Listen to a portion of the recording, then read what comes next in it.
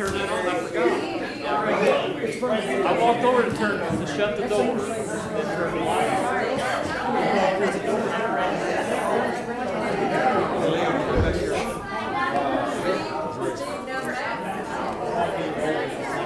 Yep.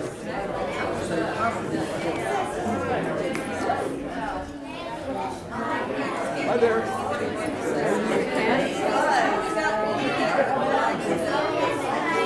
This morning people all out here.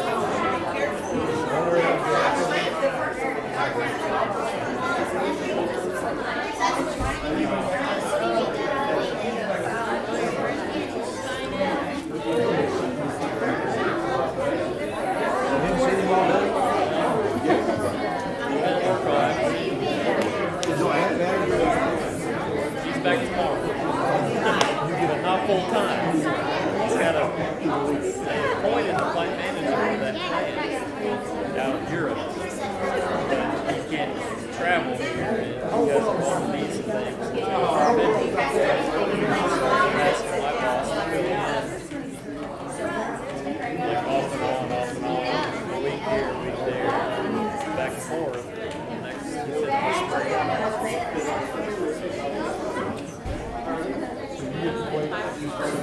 Nobody cares.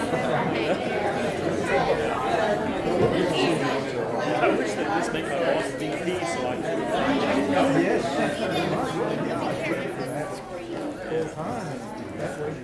But he's close to it. He's retired.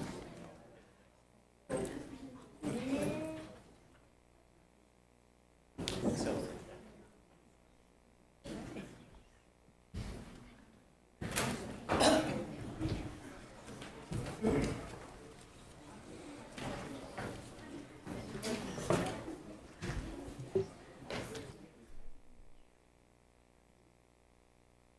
Good evening, everyone. Good to see you out tonight.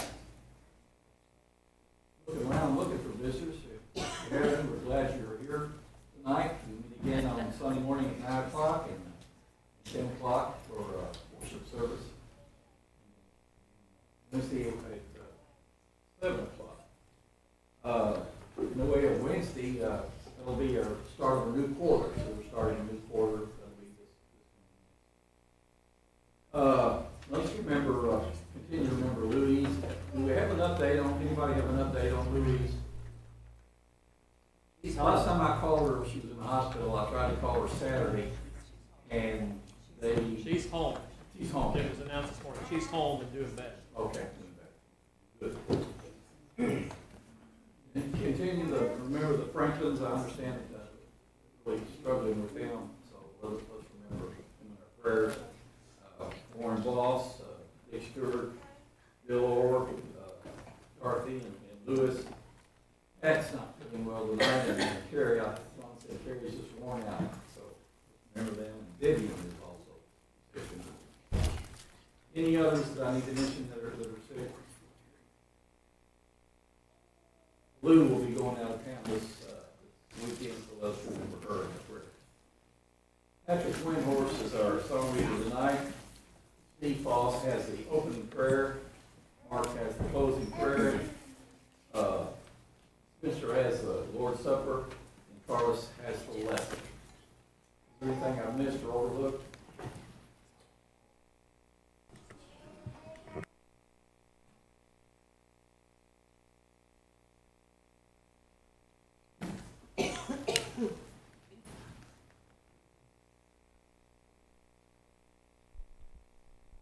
Revive us again. We praise thee, O God, for the Son of thy love, for Jesus who died and is now gone above. Hallelujah, thine the glory. Hallelujah, amen.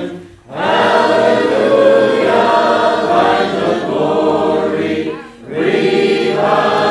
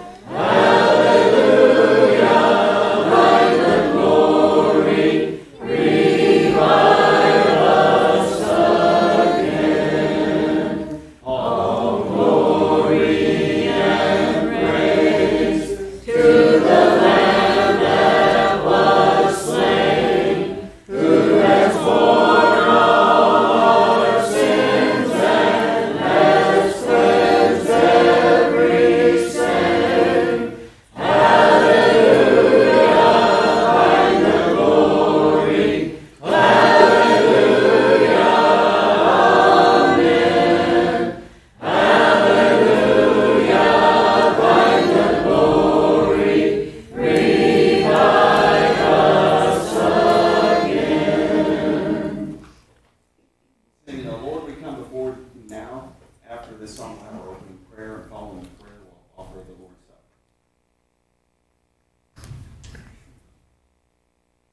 Lord, we come before thee now, at thy feet we humbly bow. Oh, do not our suit this day. Shall we seek thee, Lord, in vain? Shall we seek thee, Lord, in vain? Lord, on thee our souls depend.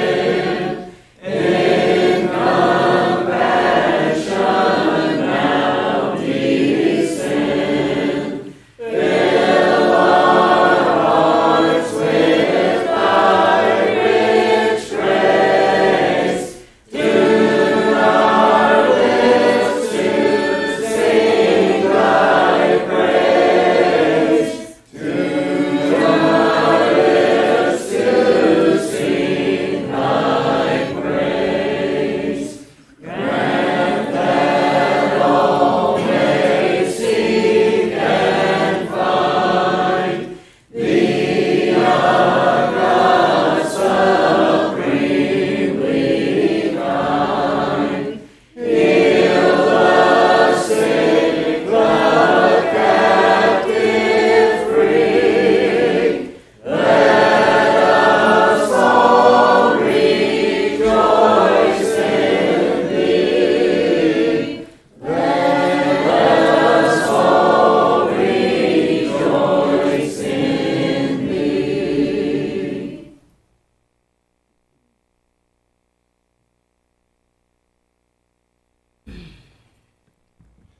Let's all bow our heads together, please. Our dear most gracious Heavenly Father, we thank you for this a beautiful Lord's Day we've had to enjoy. Dear God, we've been able to come to church this morning and sing songs of praises to you and petition you in prayer and do the same again this evening and take the Lord's Supper. Dear God, we ask you to be with this church. We ask you to watch over them and care for them. We ask you to be with us in ways that we might always walk in the light that you would shine upon us. Dear God, we ask you to be with the elders and the deacons here and their families. We ask you to watch over them and care for them. Be with each one of us, dear God, and be with us that we always look to you for guidance and for strength. Dear God, we ask you to be with those who have been mentioned sick. We have a number, dear God, and we ask you to please watch over them and care for them. Give them their strength back if it be thy will. Dear God, I ask you to go with us through the remainder of this service. I ask you, dear God, to watch over and care for us. Please forgive us of all of our sins. In your blessed holy name we pray. Amen.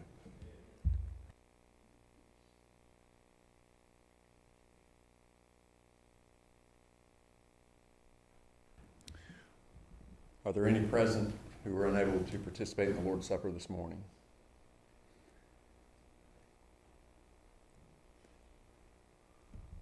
Let's go to our Father and bless the bread.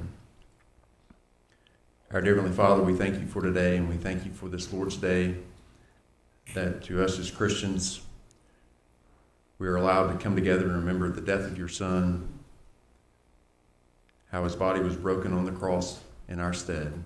We ask you will be with those who are partaking tonight, that they will do so in a manner that's pleasing to you. In Christ's name, amen.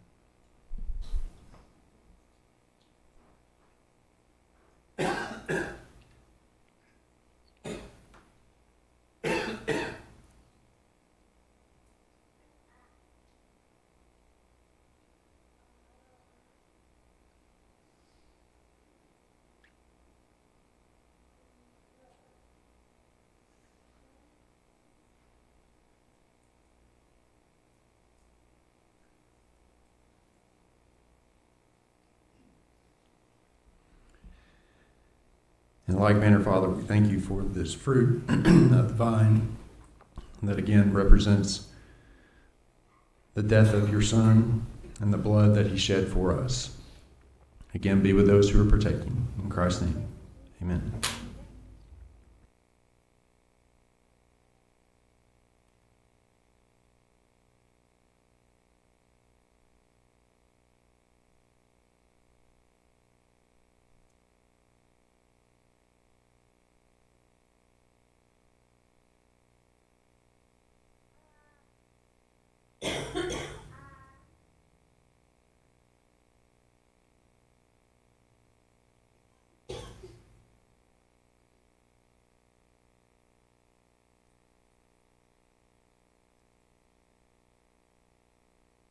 For the lesson, we'll sing the Banner of the Cross.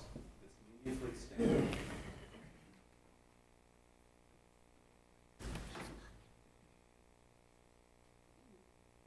There's a royal banner given for display to the soldiers of the King. As an ensign fair we lift it up today, while its ransom ones we sing. Marching on, marching on, for Christ count everything but loss, for the King of Kings will toil and sing beneath the banner of the cross.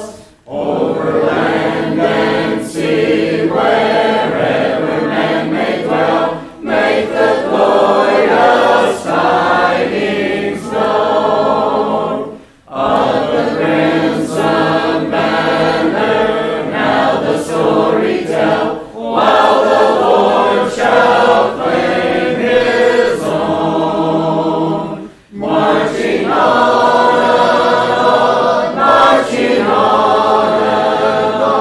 for Christ count everything but loss, for the King of Kings will toil and sing beneath the banner of the cross. When the great commander from the vaulted sky sounds the resurrection day, then before our King the faint and foe shall die, and the saints shall march away.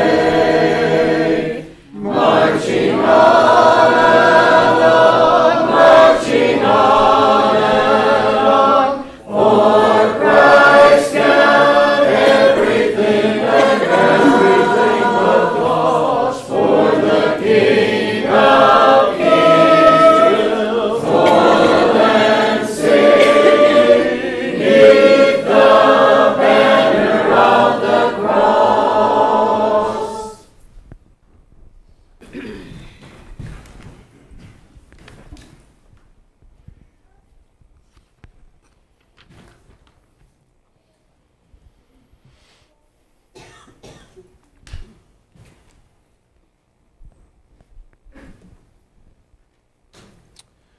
Good evening. It's great to see you on this beautiful day that the Lord has blessed us with. It's great to have another opportunity to worship the Lord our God in spirit and in truth. If you have your personal copy of God's Word, please turn with me, if you will, to the book of 1 Peter. The chapter is 2, and the verse is 9. 1 Peter, the chapter is 2, and the verse is 9. There the Bible reads, "But you are a chosen race, a royal priesthood, a holy nation, a people for his own possession," and this is the part that I want us to emphasize, "that you may proclaim the excellencies of him who called you out of darkness into his marvelous light." This morning, we discussed the fact that we should not be comfortable. In fact, we should be uncomfortable knowing that there are people around us on the path that is going to burn for all eternity. We have to understand that there is a need for us to speak up. We should have an urgency to open our mouths and tell people about the gospel message. Unfortunately, for some, it is more appealing to talk about less important, non-spiritual matters than to talk about the good news that has the ability to save the souls of men. Some find more pleasure in speaking about others than the one who can rescue us. There is a need for us to speak up, but ladies and gentlemen, we must do so properly. So with these things in mind, this evening we will be studying the subject, if we are going to talk about someone today.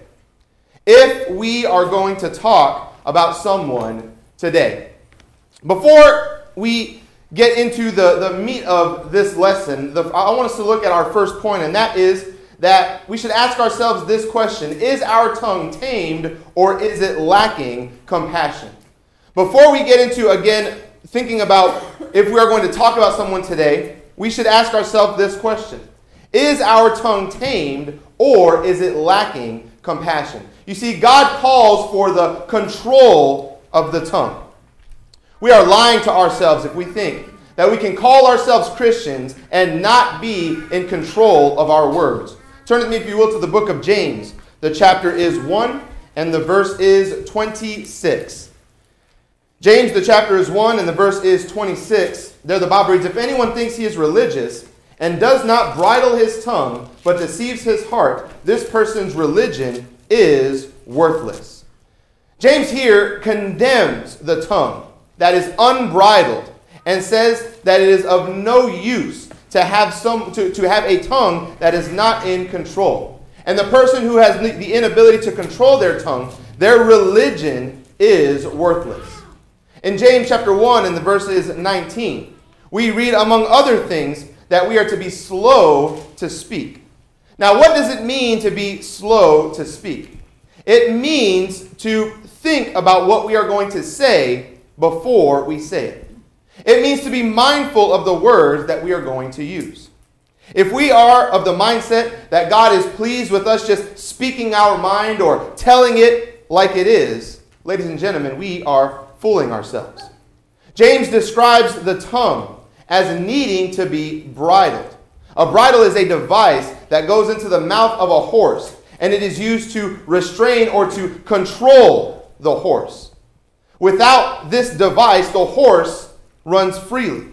And unbridled tongues belong to those who do not have the ability to control their speech, and they allow their speech to just run wild and things to just go to be said without thinking about what it is that is coming out of our mouths. A gun that is under control can do great good, but an uncontrolled gun does great damage. Ladies and gentlemen, we are in possession of a powerful weapon, our tongue. And when used properly, it can do great good, but when used improperly, it can do great evil. Again, is our tongue controlled, or is it without compassion?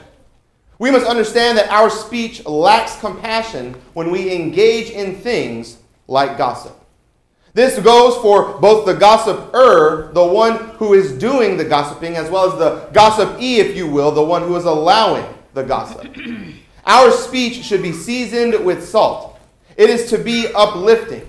In 1 Timothy, the chapter is 5, and the verse is 13. 1 Timothy 5:13, the Bible reads, "Besides that, they learn to be idlers, going about from house to house, not only idlers, but also gossips and busybodies, saying what they should not."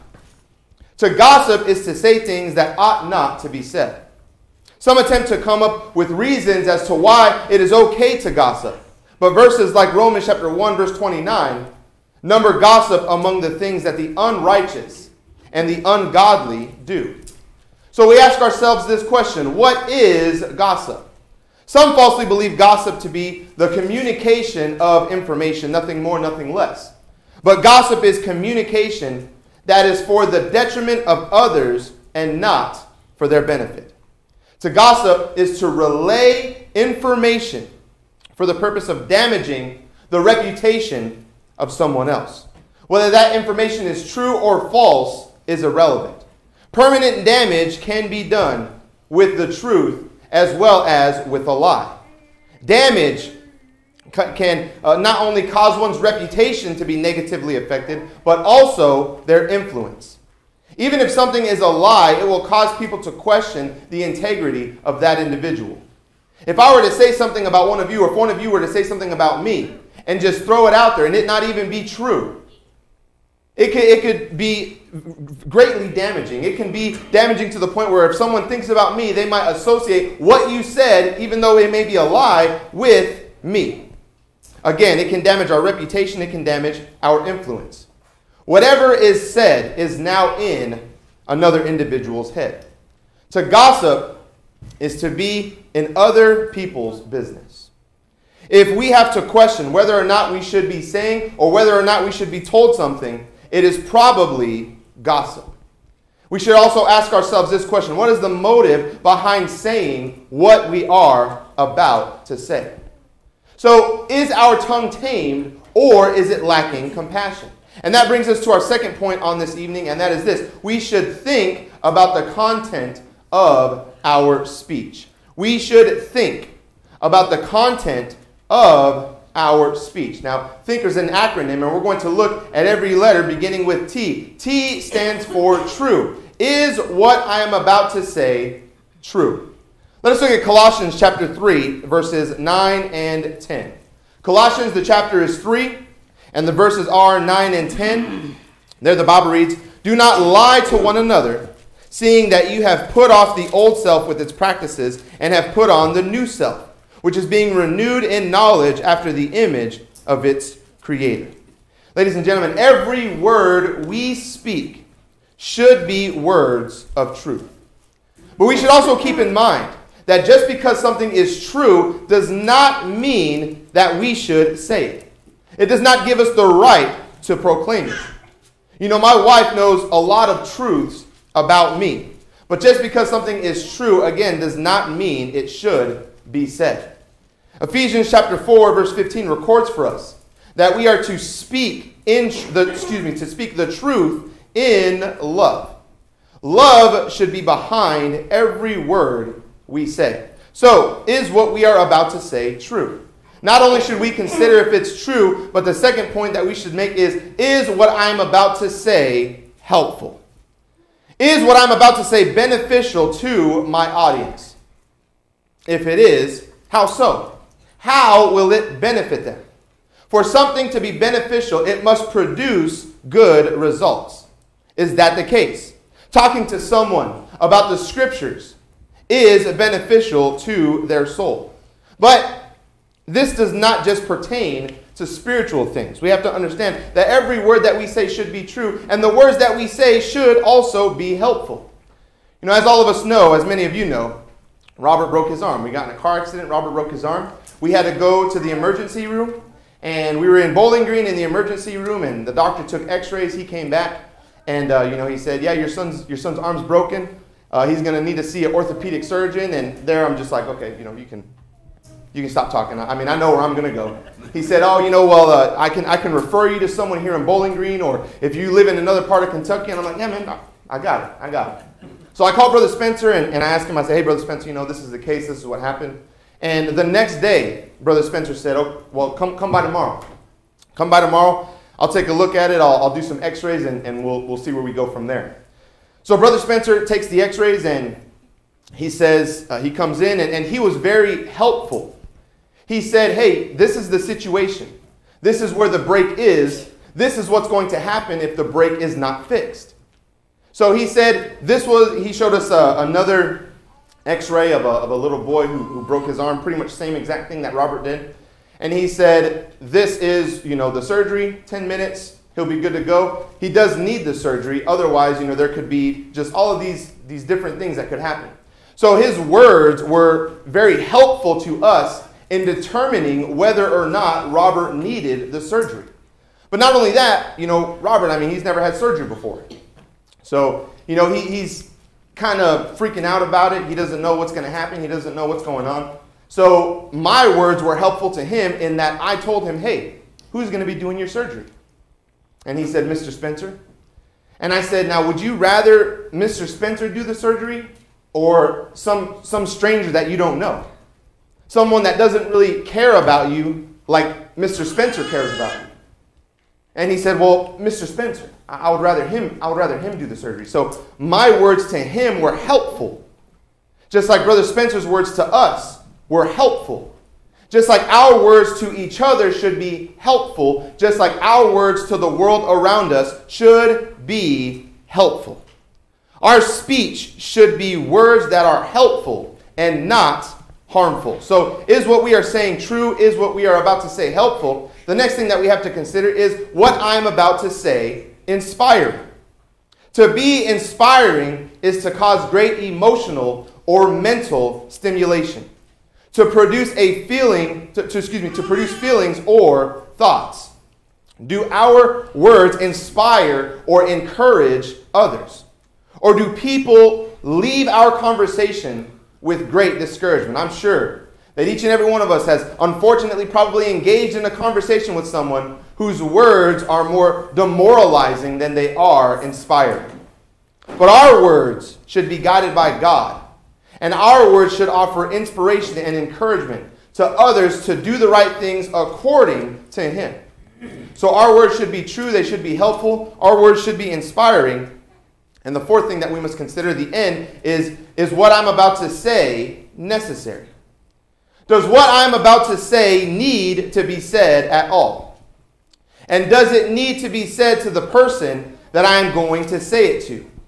We might have words of truth, we might have words that are helpful, we might have words that are inspiring, but what is the purpose of saying them? Now, what I mean by that is sometimes people just want an ear to listen. You know, as a husband, when my wife comes to me and when something's going on with her, when she's, dealing with something in her life, it's kind of my mentality to, okay, I need to try and fix it. I need to offer solutions, right? But sometimes she just wants to vent to me. Sometimes she just feels like she needs to get things off her chest, and that is okay. Maybe they are going through something, and they just want someone to hear them out. Now, that does not mean that we cannot offer words to others unless they make the request. That's the only time that we can offer words to others is if they make the request. There may come a time when it is necessary for us to speak up. But we should use proper judgment to determine when. If we know that a brother or that a sister is being pulled back into the world because of a particular sin, then it is absolutely necessary for us to speak up and help save that soul from destruction. So again, is our words true? Are our words true? Are they helpful? Are they inspiring? Are they necessary? And the K is our words, are our words kind? To be kind is to be of a sympathetic nature. In Proverbs chapter 16 and the verse is 24, the Bible reads, gracious words are like a honeycomb, sweetness to the soul and healthy to the body. Kind words can bring healing to those who are in pain. They can bring help to those who are suffering. Ladies and gentlemen, we do not want to be like the friends of Job, who are described in Job chapter 16 and the verses 2 as miserable comforters for failing to use words and speak words of kindness to their friend who was in agony. So this is what we should consider. We should think about the content of our speech. Is our speech true? Is it helpful? Is it inspiring? Is it necessary? Is it kind? And that brings us to our third and our final point on this evening. If we are going to talk about someone today, let us talk about Jesus. If we are going to talk about someone today, let us talk about Jesus. Now, you might be wondering, well, why was 1 Peter chapter 2 and the verses 9 our scriptural text? Well, I want us to go there and read that again. Where it reads, but you are a chosen race, a royal priesthood, a holy nation, a people for his own possession, that you may proclaim the excellencies of him who called you out of darkness and into his marvelous light. Again, ladies and gentlemen, if we are going to talk about someone today, why not talk about Jesus? Who better and who more important to talk about than Jesus Christ himself? Again, going back to our scriptural text, we see the purpose for which we have been chosen. The purpose for which God has made us a royal priesthood, a holy nation, a people for his own possession, is so we can proclaim, so we can tell the world of the God who rescued us out of darkness and into his marvelous light. That is what God has done for each and every one of us who have obeyed the gospel. He has rescued us from the darkness that we were lost in, and he has brought us to his marvelous light. We need to make sure that not only our words, but our actions proclaim the greatness of the God that we serve, the greatness of the God who rescued us out of darkness into his glorious and his marvelous light. We must take seriously our need to be examples to those around us. God has rescued us for this very purpose. And we must remember that we are responsible for the spreading of the gospel, not the latest gossip. You know, sometimes we want to talk about stuff. Sometimes we are put in positions and we are given opportunities to talk about things. Why not talk about that which is good? Why not talk about that which brings glory to our Heavenly Father? Ladies and gentlemen, we should keep from getting involved in the gossip of the world. And, you know, nothing was brought to my attention. I didn't see or hear anything that I felt that, oh, this is a lesson that needs to be heard. But it's always good to hear things. It's always good to hear things from the Scriptures. Whether or not it's something that we are struggling with, it's a good reminder. You know, that's what Peter says. Peter says that he says certain things by way of reminder. So we should just be reminded of what we are talking about, the content of our speech. What is it that we are saying? Are we proclaiming the gospel, or are we proclaiming the latest gossip? When we think about what Jesus said before he ascended to heaven, he called his disciples, and he said in Mark chapter 16 and the verses 15, "Go into all the world and proclaim the gospel to the whole creation." Verse 16, baptizing them in the name of the Father, the Son, and the Holy Spirit. And I know it's I might be getting Matthew 28:20 in there a little bit, but the purpose is that God told us, he called us to proclaim the gospel. He called us to go out into the world and to tell people about the gospel. He told us to tell people about the good news of him.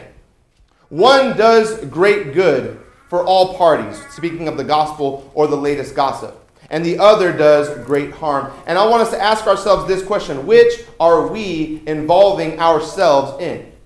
Are we involving ourselves in telling people, talking to people about Jesus? Or talking to people about other men and other women?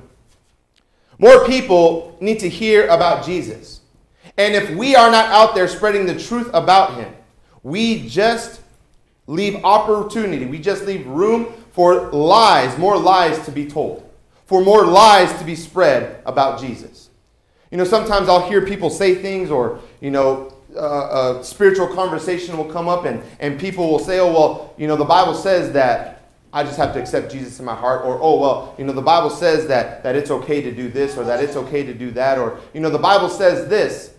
Well, me being someone who knows what the Bible says, what am I saying? What am I confirming? What am I denying? If I just keep quiet, if I just keep silent, I can give the appearance that I'm confirming everything that they're saying, that it's accurate, that it's true. We must speak up for Jesus. We must speak up for the souls of those around us. We must do our part that God may be glorified and that souls may come to Christ. Now, were the world to continue as it has from the beginning, were Jesus not to come today, and were we blessed with the remainder of this day, I want us to ask ourselves this question: how will this day end? What will have been accomplished? Will the world know the hatred that we have for this person or that person? Will the world know the latest gossip or personal details about this person or that person? Or will the world know the love we have for Jesus?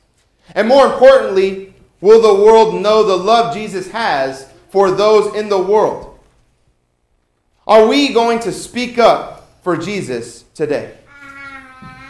When I was putting these lessons together, this morning's lesson and this lesson as well, you know, I just really was focused on the idea of evangelism, the idea of our need to talk to people about Jesus, our need to tell people what they need to hear, our need to proclaim the message that has the ability to save their souls, instead of getting caught up in everything that the world around us wants to get caught up in, instead of talking about everything that the world around us wants to talk about. Will the latest gossip have been spread further by our lips? Or will the borders of the heavenly kingdom be expanded because we said what needed to be said about Christ? There's a saying, and that saying is, life is short. And I believe a more accurate saying is, life isn't short, we just waste our time. And on top of that, not only do we at times waste our time, we also waste our words. We have the word of truth. We know what we need in order to tell people what they need to hear to come to Christ. We have been the ones, we have been delivered from the darkness. We have the opportunity, we have the ability to help others be delivered from that same darkness as well. Are we going to do our part? Are we going to take individual responsibility and talk to the people around us that we know need to hear the gospel? You know, we all have our own circles. We all have people that we know. There's people you know that I don't know. There's people I know that you don't know. Excuse me. And we all have people that we can touch, people that we can reach out to, people that we can positively, spiritually affect by telling them what they need to hear. So I hope that the lessons that we have heard this morning are helping us to understand our need, the necessity to go into the world and to tell those who are lost, those who are dying, those who are on the path to be eternally separated from God, of their need to have a right relationship with Jesus. I hope that we consider the fact that this individual's last opportunity to hear the truth proclaimed might come from our lips. And we might take these things and that we might go into the world and help others come to Christ. So where do you stand on this evening? If you are here and you are not a child of God, you have the opportunity to become one. You have the opportunity to be a child of God by obeying the gospel, which begins with hearing God's word, which we have done on this evening. Believing Jesus Christ to be the Son of God. Repenting, turning away from sin, turning to God, confessing Christ to be the Son of God, being baptized for the forgiveness of sins, and rising up to walk in newness of life. That is what the scriptures teach all must do in order to have a right relationship with Him. Maybe you're here and you are a Christian. Maybe talking to people about Jesus makes you uncomfortable. Maybe talking to people about Jesus, maybe there are people in your life and you just don't want to hurt their feelings.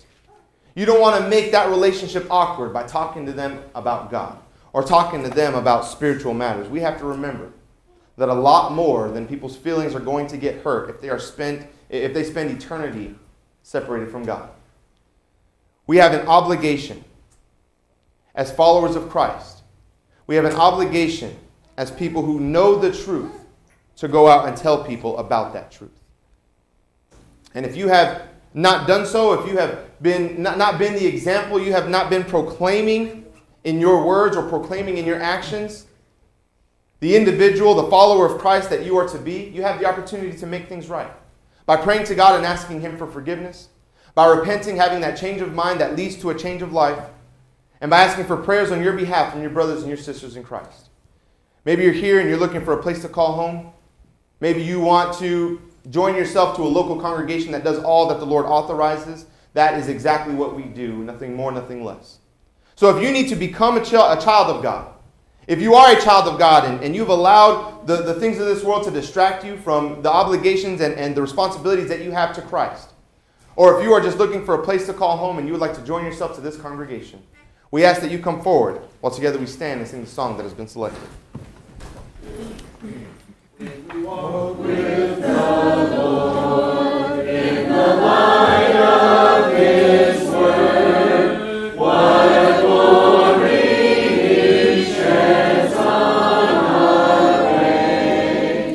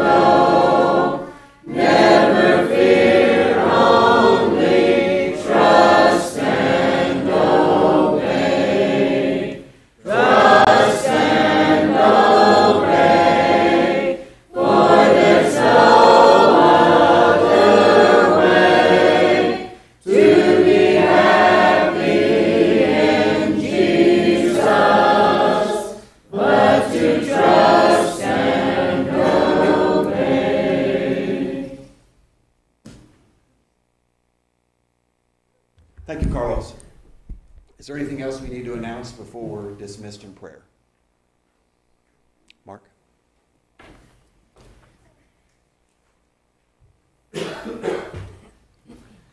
Let us pray. Dear God, our Heavenly Father, it is with much gratitude that we come before you in prayer this evening. We are so thankful that we've been able to be here this day to worship you, to sing songs of praise, to petition you in prayer, to remember the Lord's death on the cross. And we pray that you will help us to always stay focused on Christ in our lives and stay focused on how we can share the good news to others as we have opportunity. Help us to set good examples for those that we come in contact with, those of our friends and family, and may we encourage them, Father, to look to you, look to Christ, and may we have the right words to say to them as we approach them, Father, with kindness and humility and with the truth of your gospel. We pray that you will be with us this week. Help us to always look to you for strength, look to you for guidance, and lean upon each other, Father, as we go through life's journey in this Christian life. And we pray that you will help us through the struggles that we have. We pray that your forgiveness of those things that we do against your will, forgiveness for those things that we leave undone that we know we should do. We pray that you'll be with those that cannot be with us this day and this evening. May they be able to come back with us once again, Father, if they are ill, if there are many, Father, that are shut in, and we are mindful of them and being cared for in professional homes, and we pray that you will help those that are administering to their needs, Father, that they will be comforted. We pray that you'll bless us in this area as we strive to spread the gospel to this community, and we're thankful for Carlos and his standing for the truth, and we may he have a long life of serving you, Father, and proclaiming your gospel. We pray that you'll guide us in all that we do, forgive us of our sin. This is our prayer.